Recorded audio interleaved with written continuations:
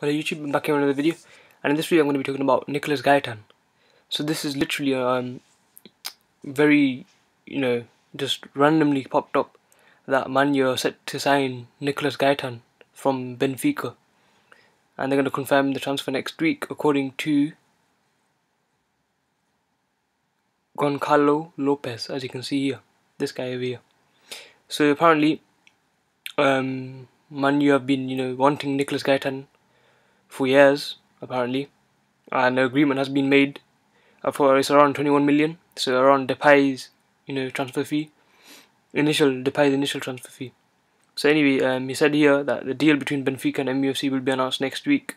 So that's like basically Saturday, Sunday, Monday, Tuesday. So that's that. So as you can see, this guy is Nico Gaitan. He's a winger. He plays left wing, right wing. He can't play strike. I don't think he can play strike. But to be honest, I don't think we need any more wingers. We've got Depay, Di Maria, Young, Mata. I think Januzaj, I forgot about Januzaj. We got Januzaj as well. So I don't think we need any more wingers. But I don't know what Van Gaal's trying to do. Maybe we'll see that Januzaj will leave, Young will leave. I don't know. I'm not sure, but yes, so apparently we have made an agreement with Benfica about Nico Gaitan.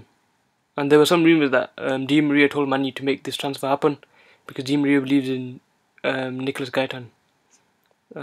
So that's pretty much it for the news regarding Man U and Nico Gaitan. So anyways, be sure to like this video, subscribe for more, and see you later.